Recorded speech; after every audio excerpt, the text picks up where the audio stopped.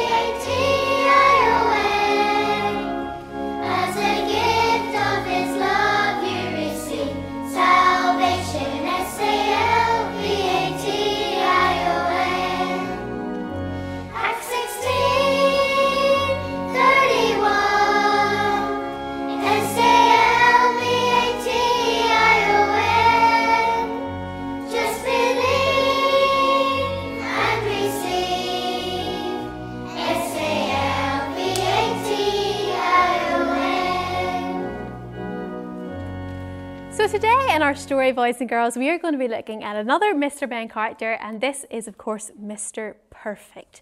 Now Mr. Perfect was of course perfect.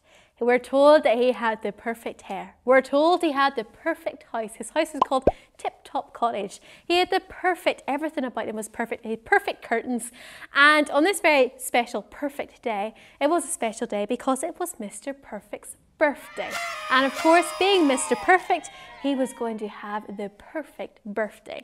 But he brought along all of his friends to his party. And a lot of the Mr. Man characters, a lot of the Little Miss characters came along to Mr. Perfect's party. And of course, it was the perfect birthday party. And we are told that Mr. Perfect invited all of his friends in, and they had a really good time. And they even had a good time even when Mr. Clumsy broke all of the plates. He broke every single plate. But of course, Mr. Perfect had the perfect manners and didn't lose his temper. And he brought out some more perfect plates for everyone to eat their food of.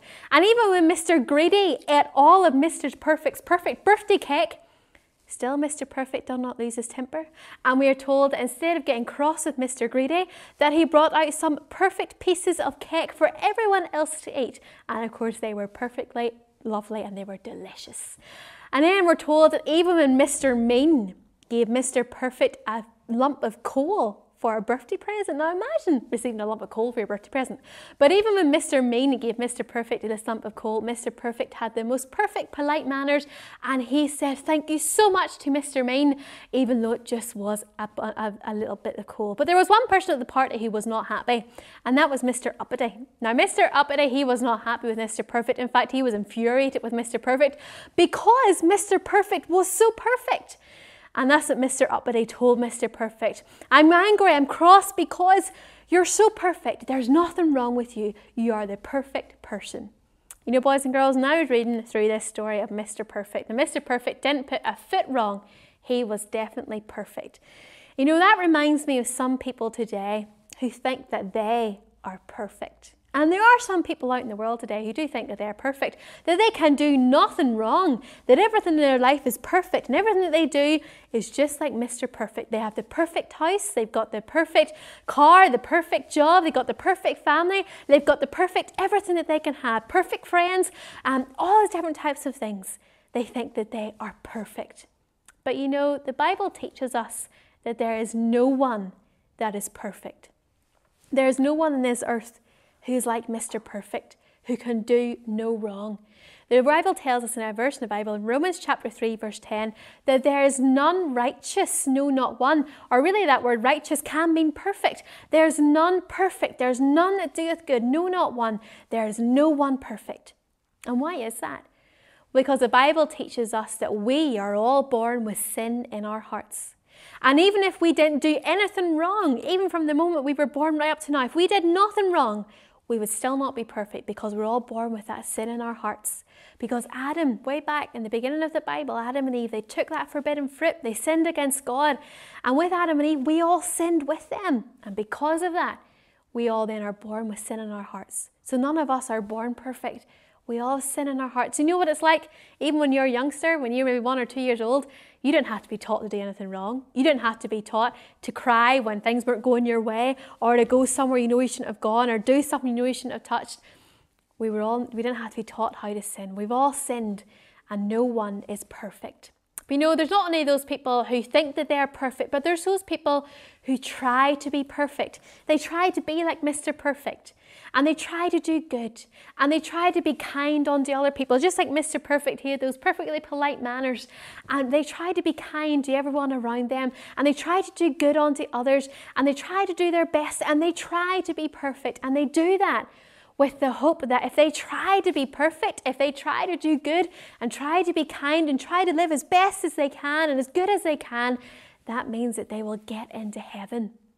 That some way through their good works and by living a perfect life or trying to live a perfect life, that will get them into heaven. And you know, boys and girls, maybe you're listening in and you are one of those people. And you try your best and you think, well, if I do this and if I do that, and if I'm good here, if I do my homework, if I'm kind to my parents, if I'm nice to my brothers and sisters, if I do all of these different types of things, if I try to do the best I can, then God will allow me into heaven. But you know, boys and girls, that's not what the Bible teaches us. The Bible teaches us that we cannot get into heaven through our good works. Now, it is good. It is good to go out and be kind to people. It's good to try and do the best that you can and try to live a good life. But boys and girls, don't ever think that by doing that, that will get you into heaven. There is only one way for you to get into heaven. Only one way that you can be saved. Only one way that you can have your sins washed away. And that is through the blood of the Lord Jesus Christ. There's that very familiar verse in the Bible in Acts 16, verse 31. Believe on the Lord Jesus Christ and thou shalt be saved. There's no other way. You can't get into heaven by living a good life, by trying to be like Mr. Perfect, by trying to be perfect. You cannot do it. The only way you can get into heaven is by having your sins washed away, by asking the Lord into your heart, asking Him, telling Him you're sorry for your sins, asking Him for forgiveness. And we're told that when we do that, even that verse reminds us, if we believe on the Lord Jesus Christ, thou shalt be saved.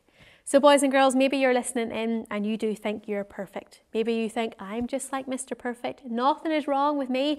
Not a hair out of place. Everything in my life is perfect. I'm just wonderful. Well, the Bible teaches us, like we said, that there's none righteous, none that doeth good. There's no one that is perfect. We all have sin in our hearts.